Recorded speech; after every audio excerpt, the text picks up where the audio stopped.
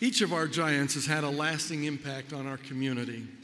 Tonight, we will add two very deserving men to this esteemed group.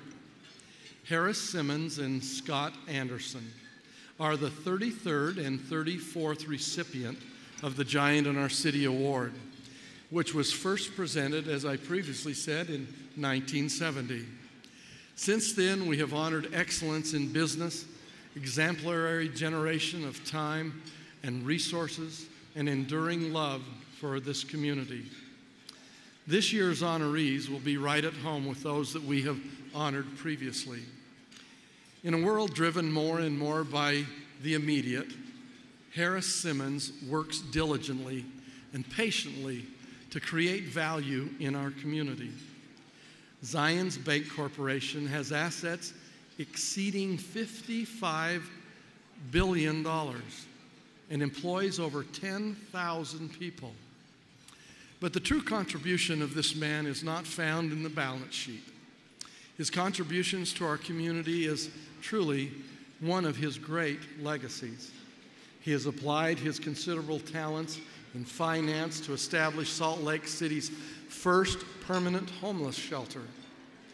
He played a critical role in establishing a funding source to support the zoo, the arts, and recreational areas in Salt Lake County.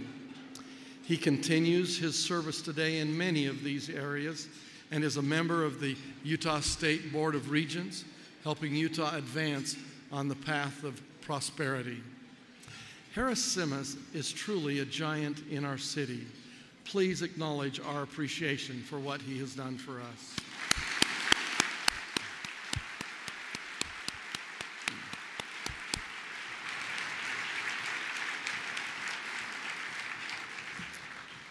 As we honor Scott Anderson this evening, we honor a man who understands we are better than the sum of our parts.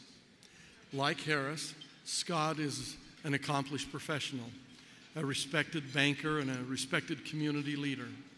And anyone who knows Scott knows of his ability to collaborate, to form partnerships, to bring people together for the greater good. We would be here long into the evening if we attempted to list all he has done. His support for the Salt Lake Chamber of Downtown Rising and Prosperity 2020. I want you all to know that I wouldn't be here tonight if it were not for Scott Anderson, who does not understand the word no. His vision in creating the Utah Science, Technology, and Research Initiative, better known as USTAR, his leadership with the United Way of Salt Lake, and his support of the arts is something good.